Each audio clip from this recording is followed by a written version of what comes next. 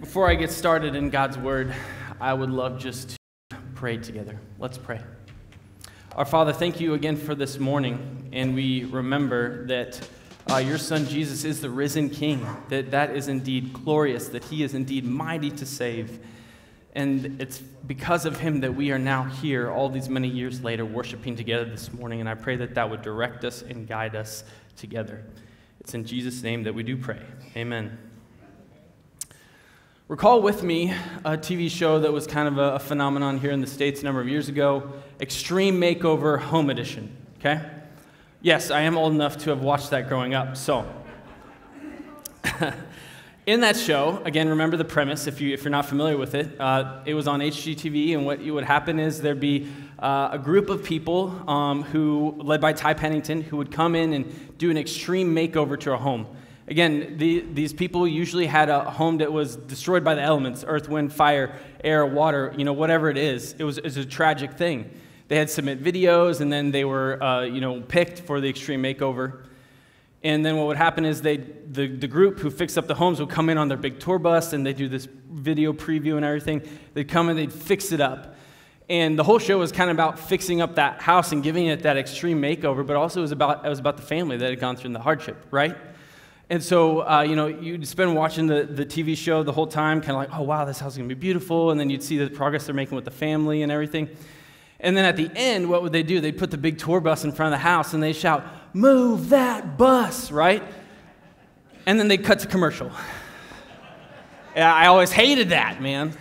So then they'd come back, and then you would hear them say, "Move that bus again," and then they'd move the bus, and there'd be the big reveal of the home, and it was beautiful, gorgeous. The family's sitting there, like, jumping and shouting. There's tears. It's such a tearjerker of a show. I'm pretty sure my mom cried every time we watched it. But again, it was quite a show to remember. Now, again, while we all loved to see the homes rebuilt, it wasn't just about that, right? It was also, the home was facilitating the thriving and the welfare of the family that had gone through that tragedy. Well, today what we're going to study is something similar in the book of Nehemiah, where Nehemiah has been charged with rebuilding the walls of Jerusalem, but it's really not just about rebuilding the walls of Jerusalem. It's about seeking the welfare of the people of Israel. It's about God restoring his chosen people. And so that, I think, is what is going to happen today, is we're going to see Nehemiah in the beginning stages of that rebuilding process. He finally makes his way to Jerusalem, and we're going to see how he begins rebuilding God's people by the rebuilding of the walls. So, here's why this is relevant for us today, though. Again, odds are you don't have any literal walls that you're rebuilding in your life. But we can look at this today as Christians because we have probably some rebuilding to do in our lives in certain areas. Let's take relationships, for instance. Your marriage is on the rocks. Maybe you have a strained relationship with your adult kids who have moved out of the home, or maybe you don't even speak to them any longer. Maybe things are tense right now in your household with your teenagers. Maybe, again, you've got some workplace relationships that are not good. You have a boss that used to love you, and now they loathe you. Maybe, again, a coworker just is just always riding you for whatever various reason it might be. Maybe you're a manager or a new boss in a new situation, taking over a company or a department, and you realize things are in shambles. Again, odds are you probably have some rebuilding in your lives to do. And so what I hope we're going to do today, won't have all of our questions answered, but what I think we're going to do is read the book of Nehemiah and his approach that he takes to beginning that rebuilding process, and let that teach us, let that reprove us, let that instruct us and direct us. Let it train us in righteousness and make us wise unto salvation in Jesus Christ our Lord. Again, that's what these Old Testament stories can do for us as Christians. And I trust that will happen today. So my big question for us today is, how do we go about rebuilding God's people? How do we go about rebuilding God's people? That's what's going to be answered today in Nehemiah chapter 2. And what he does three things. and I think it's going to be instructive for us.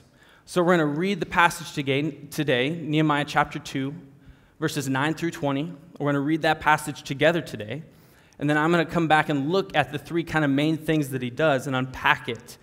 So again, read along with me in Nehemiah chapter 2. Nehemiah chapter 2, starting in verse 9. Then I came to the governors of the province beyond the river and gave them the king's letters. Now the king had sent with me officers of the army and horsemen. But when Sanballat the Horonite and Tobiah the Ammonite servant heard this, it displeased them greatly that someone had come to seek the welfare of the people of Israel. So I went to Jerusalem, and I was there 3 days. And then I rose in the night, and I and a few men with me. And I told no one what my God had put into my heart to do for Jerusalem. There was no animal with me but the one on which I rode. I went out by night, by the valley gate, to the dragon spring, and to the dung gate, and I inspected the walls of Jerusalem that were broken down, and its gates that had been destroyed by fire. Then I went on to the fountain gate and to the king's pool, but there was no room for the animal that was there under me to pass. Then I went up in the night by the valley and inspected the wall, and I turned back and entered by the valley gate, and so returned. And the officials did not know where I had been or gone or what I was doing, and I had not told the Jews, the priests, the nobles, the officials, and the rest who were to do the work. And then I said to them, "You see the trouble we are in? How Jerusalem lies in ruins with its gates burned? Come, let us build the wall of Jerusalem that we may no longer suffer derision." And I told them of the hand of my God that had been upon me for good, and also of the words that the king had spoken to me. And they said, "Let us rise up and build." And so they strengthened their hands for the good work. But when Sanballat the Horonite and Tobiah the Ammonite servant and Geshem the Arab heard of it, they jeered at us and despised us and said, "What is this thing that you are doing? Are you rebelling against the king?" And then I replied to them, "The God of heaven will make us prosper, and we, his servants, will arise and build. But you have no portion or right or claim in Jerusalem." This is the word of the Lord. So what we see that Nehemiah does first, as we go back and look at the story to unpack it, is this. He inspects the damage. He simply just starts off by inspecting the damage. So, again, we have our story starting off by giving us the connecting point from where Brian left off last week, which was Nehemiah persuading Artaxerxes to let him come and begin this process and rebuilding the walls. And so then Nehemiah makes that 4-month journey from Susa to Jerusalem, and he ends up coming through the areas and giving the letters to the governors from the king. And then also there's this guy named Sanballat who hears about it, and then he tells one of his cronies, Tobiah. And so we know Sanballat was a governor. We'll say more on him and the others later. But, not necessarily the people that were in charge, but who had some stake in the land. And so they come through, and we see that they're greatly displeased that someone had to come and seek the welfare of the people of Israel. So again, Nehemiah, after resting 3 days, why did he take 3 days? He probably needed to rest after such a long journey, and also making some connections. He inspects the damage done to the walls at night. Well, why at night? Well, again, even though the governors and people kind of in charge knew about Nehemiah coming in, he had not really fully unveiled his plan yet, he says, and he wanted to keep things secret until he really knew what he was dealing with, until he kind of gotten his arms around the project and the task at hand. And again, seeing a Persian official, remember Nehemiah's never been there, he's Jew, he's Israelite by heritage, but he's never been there, and seeing a guy come in with all these horsemen and authorities and searching the walls by day would just send red flags and questions, and locals and enemies would be kind of like wondering what the heck is going on, right? So he takes a few trusted men and one animal to keep things discreet at night to go and search the rubble. Again, he goes and details his hazardous journey up and down the hills, detailing what he sees.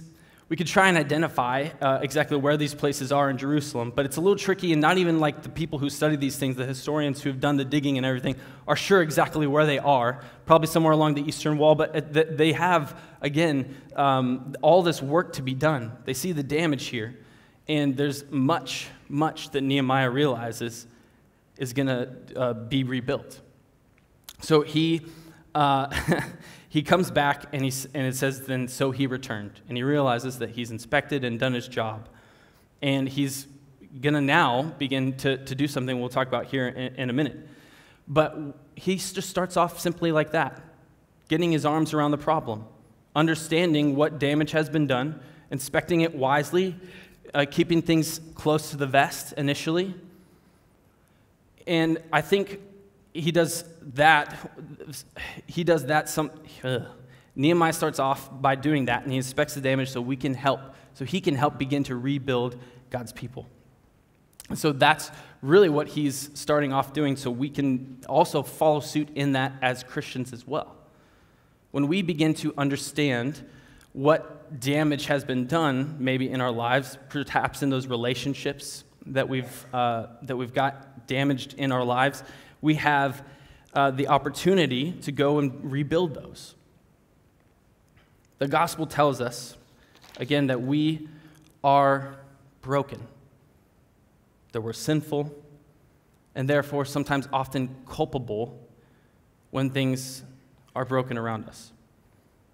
This should cause us to inspect the damage, considering that we have the possibility that we're at fault, even if we don't think we are. The very basic, story of the Bible tells us that from the beginning, we were created good as image bearers, but we're also broken because we sinned and we disobeyed God, trying to make a way for ourselves. And so the gospel tells us that we're sinful, and that means possibly culpable. And so we should begin to inspect that damage in those, again, relationships around us, or the things that are broken around us. I was reminded of something that happened earlier in 2023. Perhaps you recall the Norfolk Southern disaster, where a train derailed in Ohio, in a small city, having disastrous consequences because it exploded, it had a bunch of chemicals, homes were burned, businesses destroyed. There was lots of just questions about chemical leaking and all these other things. Well, that happened in East Palestine, Ohio, just 15 minutes from where I actually grew up. And my parents could actually see the plumes of smoke and everything and smell the odor, the gnarly odor from their home. But anyways, what happened is tons of different organizations had to come in and inspect the damage, right? You had the EPA, the Ohio government, national government, and others who came in to see what had really happened, how this went awry. And again, what they found was that Norfolk Southern had to take the blame because they'd been cutting some corners in train examinations, safety protocols, letting just only a few handful of people oversee way, way too much. They were culpable. After inspecting the damage and the rubble, they had to take the blame. I look back at Nehemiah chapter 1, and that's what Nehemiah does when it comes to the city, when it comes to the city of Jerusalem and the Israelite people. He doesn't play the blame Babylon card. He actually looks back and confesses the sins of the Israelite people and realizes that kind of ultimately the destruction of Jerusalem was because the Israelites, that was their own fault, because they'd sinned against Yahweh. Perhaps it's time for us to look at those broken relationships in our life that need rebuilding and ask, am I to blame? Have I sinned, perhaps?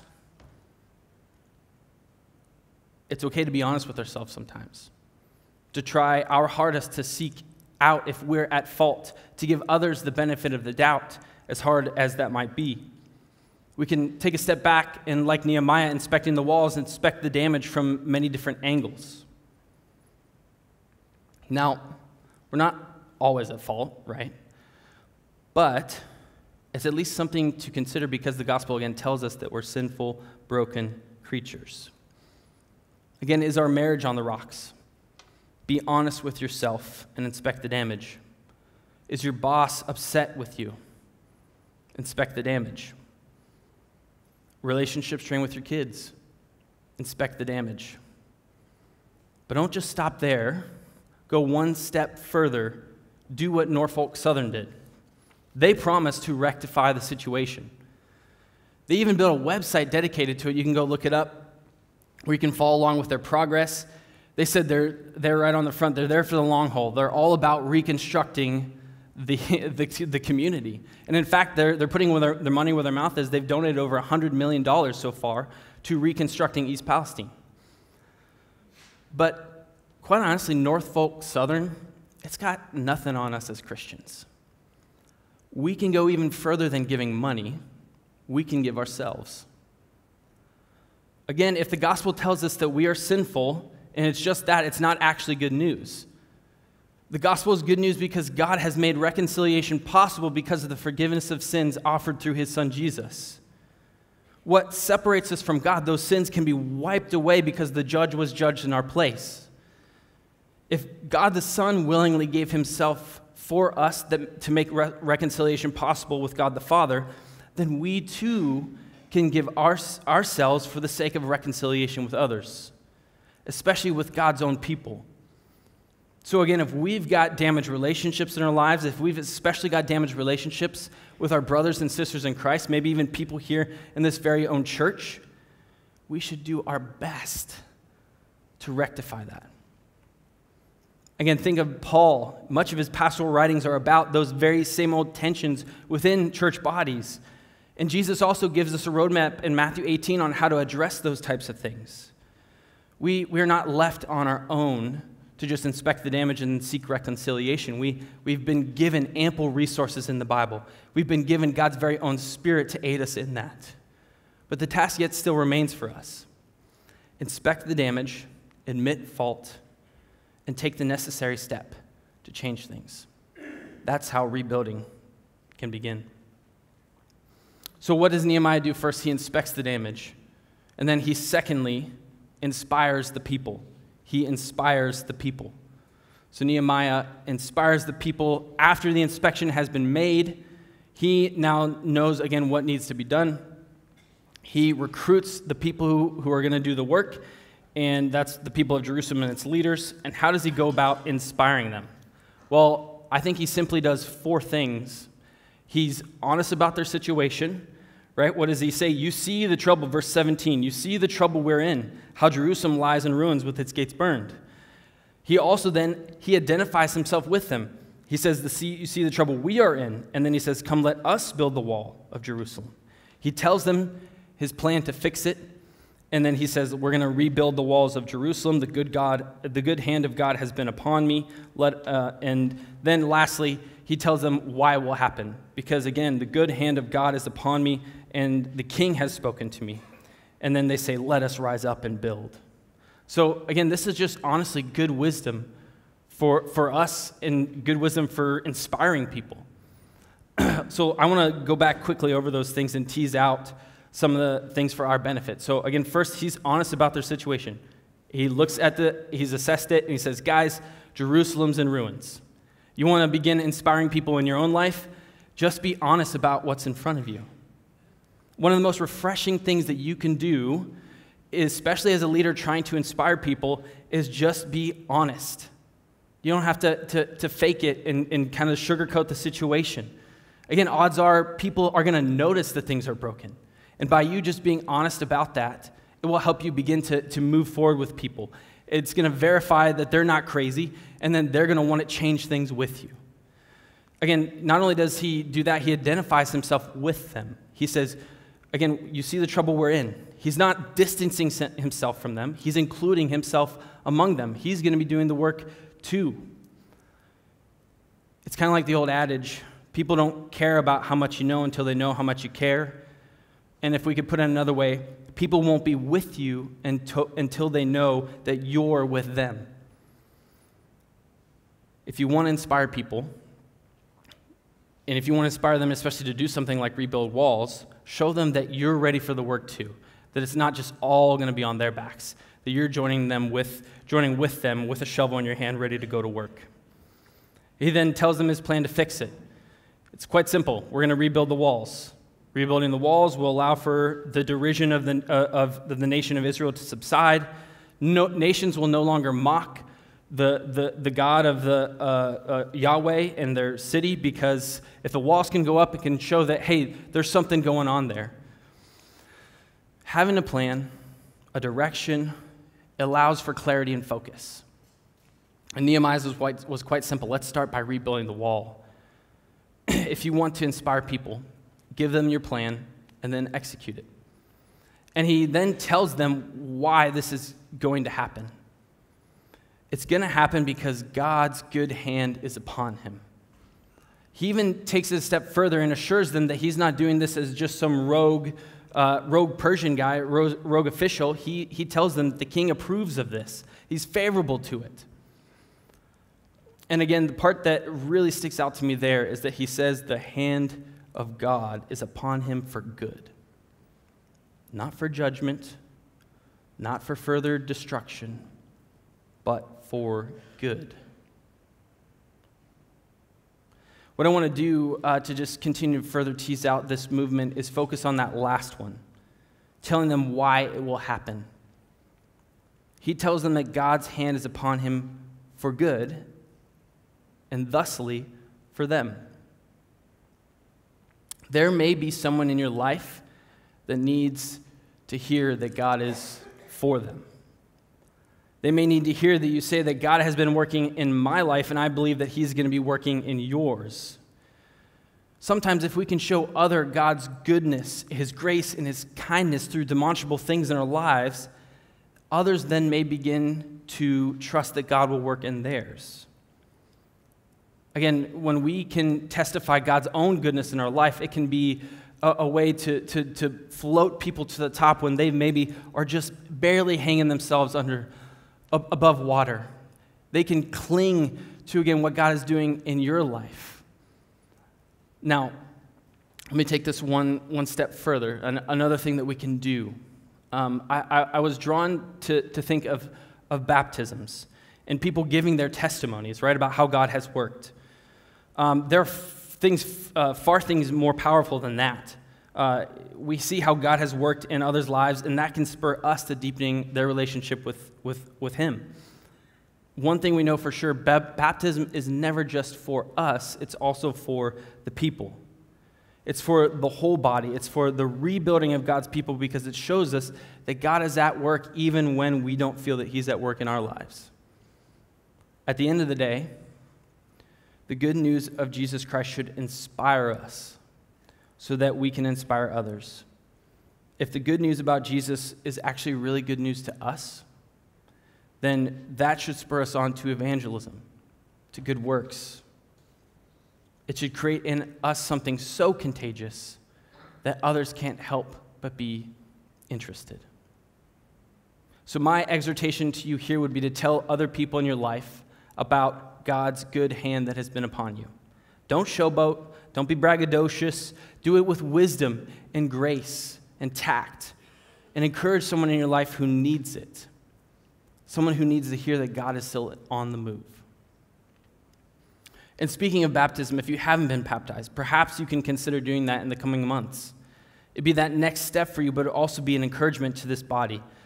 And dare I say, it would be inspirational to those around you. So what has Nehemiah done so far? He's inspected the damage, and he's inspired the people. And then he does one more thing that we're going to look at today. He informs the opponents about God's purposes. He informs the opponents about God's purposes.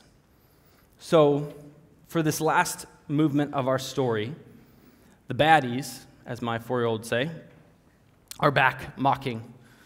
Sanballat the Horonite, Tobiah the Ammonite, and a guy named Geshem, who is an Arab, are here. So we've added somebody. Again, historically speaking, we know that Sanballat was the governor of Samaria, and we even have that proven historically outside of the Bible. And same with Geshem. We don't know as much about Tobiah, but he kind of has a Hebrew name, so we do know that he and others, they're not friends of the cause, even though they have this kind of Jewish heritage. And they do the opposite of what Nehemiah did, right? They're jeering and mocking at the rebuilding efforts here in Jerusalem. Again, it says in verse 19, "But when Sanballat the Horonite and Tobiah the Ammonite servant and Geshem the Arab heard of it, they jeered at us and despised us and said, 'What is this thing that you are doing? Are you rebelling against the king?'" So again, they're just taking a completely opposite stance of what Nehemiah is doing. They're attempting a smear campaign, ridiculing because they know that this will possibly upset the power structures that are there, that are probably adding to their own power and their wallets. So what's Nehemiah going to do? Well, he's going to inform them that the God of heaven is ultimately on their side. He knows confidently that he's going to get, not only that he's got the king's approval, but his reply focuses on the final fact that God is on their side. Notice also what he does here in the verse. He makes it very clear that he's distancing himself from them. And so he says, we his servants will arise and build. These guys who maybe think that they've been the servants, who maybe think that they have rights and things like that to the city of Jerusalem, he says, well, we're the ones that are actually doing something. We're the actual servants. We're going to change things. And you haven't been. And so here's what's going to happen. Here's what we're going to do. And then his final slam basically tells them, you have no future here, that they were going to no longer be in charge. They had no right over Jerusalem, and they wouldn't be part of its religious future. God was going to prosper Israel. That's essentially what Nehemiah was saying. And thus the rebuilding of the walls of Jerusalem, it was going to succeed despite what these opponents thought. Much like Nehemiah, I think that we can inform our opponents of God's purposes and God's purposes for his people. As Christians, we can rest assured that God wins. We can have that same confidence, that same tenacity that Nehemiah had in speaking to these opponents. I kind of imagine Nehemiah here like Liam Neeson in the movie Taken. For those of you that don't know, again, the premise is quite simple. A man has a daughter who goes to Paris with a friend, and once they get there, they're abducted and put into a human trafficking ring. And the scene that I'm kind of referencing here is when Liam Neeson, he's on the phone with his daughter when she gets taken, and he picks up the phone and has a conversation with the people that take her. And here's what he says. I'm not going to try and, match Liam Neeson here, but I'll read it for you and try and get the vibe. He says, I don't know who you are. I don't know what you want. If you're looking for a ransom, I can tell you I don't have money. But what I do have are a very particular set of skills that I've acquired over a very long career. Skills that make me a nightmare for people like you. If you let my daughter go now, that'll be the end of it. I will not look for you. I will not pursue you. But if you don't, I will look for you. I will find you. And I will kill you. Silent on the other line for a minute. And then the guy says, good luck. And from then on, you just know what's going to happen.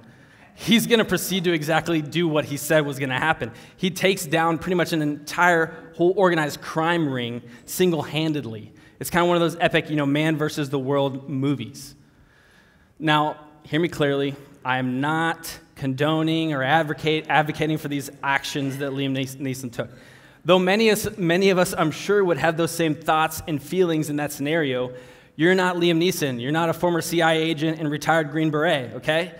But here's what I am after in using that example.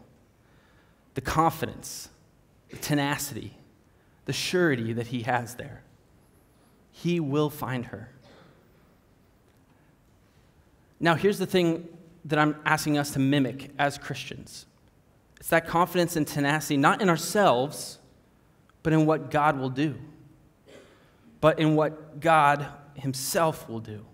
That's where our confidence comes from. That's where Nehemiah's confidence from. That's how I imagine him in the face of these enemies.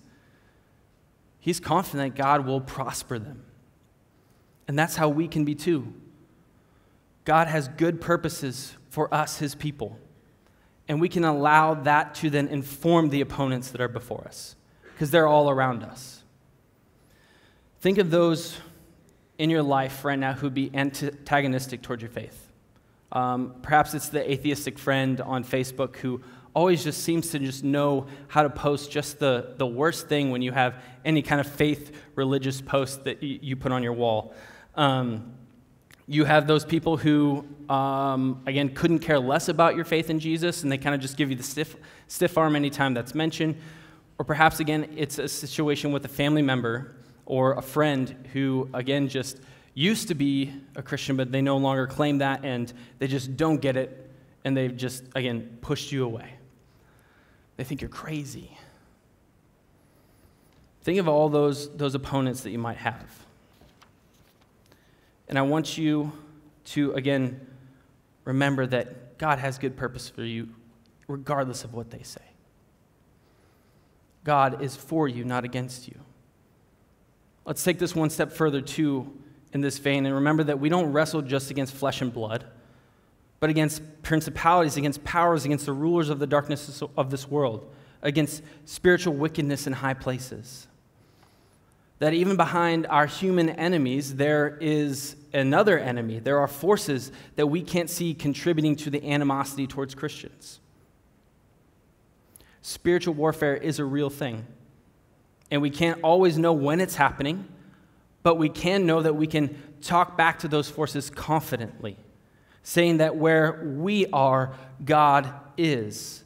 That they have no hold, no power, no dominion over you because you belong to God.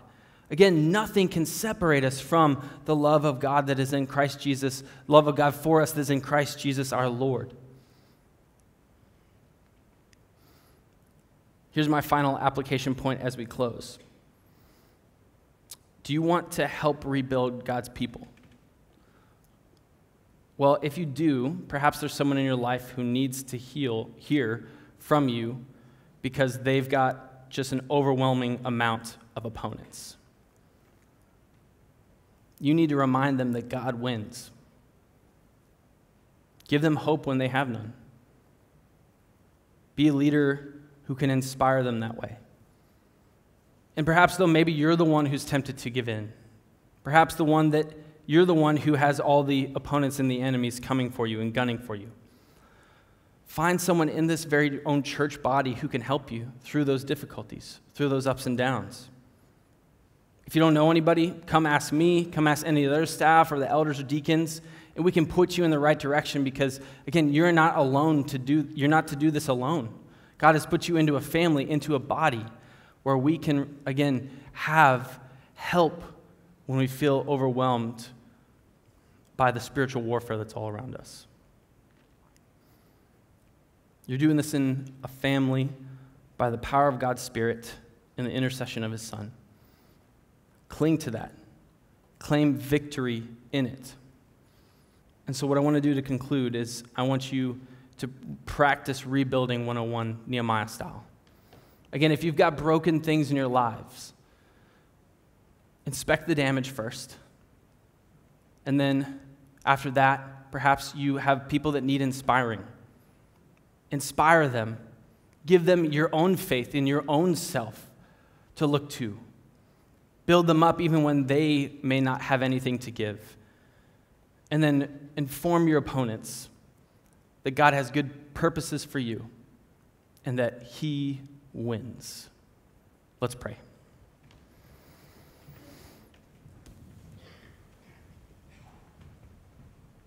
Our Father, we thank you so much for this morning that you have given us a roadmap to rebuilding your people. And we know that there are definitely circumstances all around us in our lives where rebuilding is needed. I just ask that you would give us the wisdom to see that, the eyes to see, the ears to hear, and that we would be people who, again, can just do what Nehemiah did. Inspecting the damage, inspiring people, and informing our opponents that very much so at the end of the day, you win, you get the glory. We are going to see how you are indeed mighty to save. And with all the ups and downs that we may face in our lives, with all the things that are just possibly trying to derail us, the opponents who are mocking and jeering, we know that you are with us, that you are for us, that your good hand is upon us. may we cling to that this day as we go forth. And we pray all these things in Jesus' name. Amen.